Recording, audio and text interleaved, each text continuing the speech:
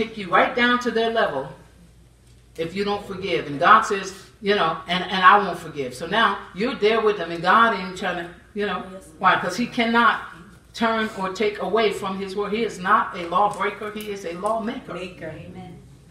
So when he says forgive, and see, for many years, I tried to forgive through my feelings. How many tried to feel forgiveness? I was trying to feel, I forgive you.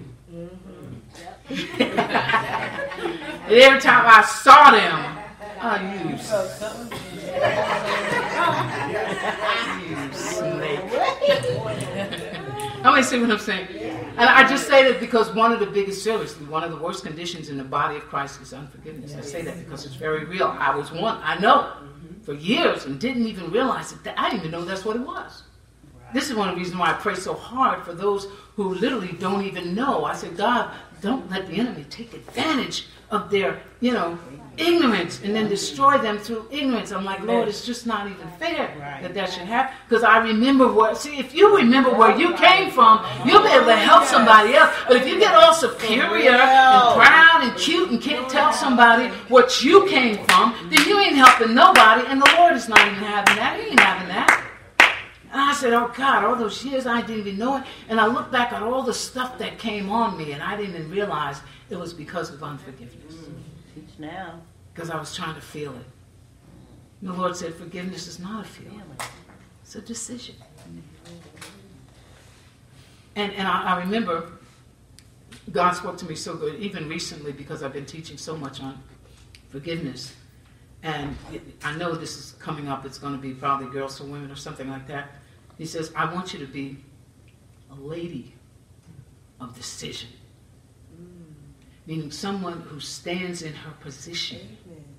And it's coming from that scripture. He said, well, ladies in the Bible, people don't read their Bibles, do they? No. Because it's definitely in there. Okay, and it has a whole chapter dedicated to the elect lady, for those who don't know. And he said, I want you to be a lady of decision. Don't dwindle back and forth in between. Don't be double-minded. Don't, today you do it today. He said, make a decision. Hallelujah. He said, and stop trying to feel it. Thank you, God. I said, but what about when they come around?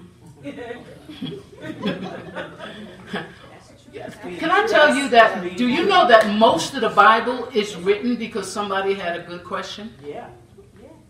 Do you know we even know about the end times because the disciple says, how shall we know? And he wrote chapter. So don't be afraid of that. Don't question God. That's a lie. That's a lie. Half of the Bible is written because somebody had enough sense to ask a question. Amen. And I did. I said, what about when they come around?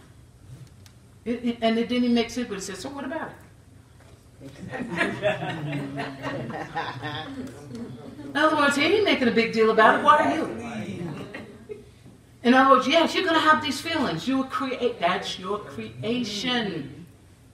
And as you continue to seek the Lord, it will get less and less. Does it go right away? Some things do, some things don't. But you have to do that because it will affect your warfare.